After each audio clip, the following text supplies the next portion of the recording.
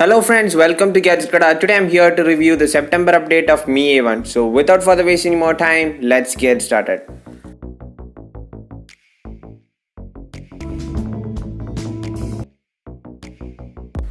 Okay guys, to get started, the September update started rolling out to the MiA1 devices starting this Wednesday. The update size was 393.9 MB. So I have downloaded and installed the update, and if you go to the system you will see that it is now running on security patch September 5 2018, and if you go to the about phone you will notice that the Android version is still 8.1 and the security patch is September 5 and the build number is 9.6.6. So as usual, like the previous update, there are no noticeable changes with the UI and there are no new features introduced with this update. So this is just a bug fix update with some performance improvements. So they have improved quite a bit of the battery life, and some of the network fluctuation issues and network call drops issues has been completely fixed in this update.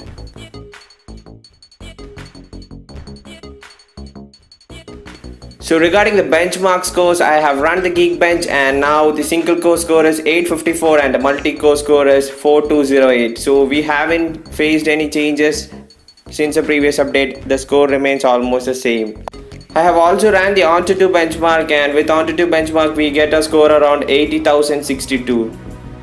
And coming to the notification LED light, it works perfectly in this update. There is no issue with that.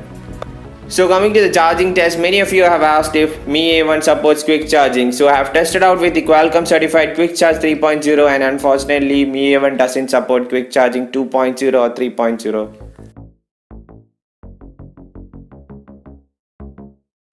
And some of you have asked if MiA1 support wireline L1, and the answer is no, it doesn't support wireline L1 and it supports only wireline L3. I have tested out the fingerprint scanner and it works pretty fine, and there is no noticeable delay and it works pretty fine as the previous updates. So moving to the last and the most interesting part, the battery life. I see quite a bit of improvement in the battery life this time, and I am getting around like 6 hours, 5 hours 30 minutes to 6 hours of screen on time. So I tried playing PUBG for 1 hour and the battery dropped only to 17%, which is I think good compared to the previous updates.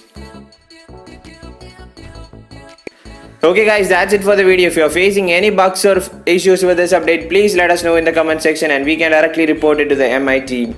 So until next time, bye bye.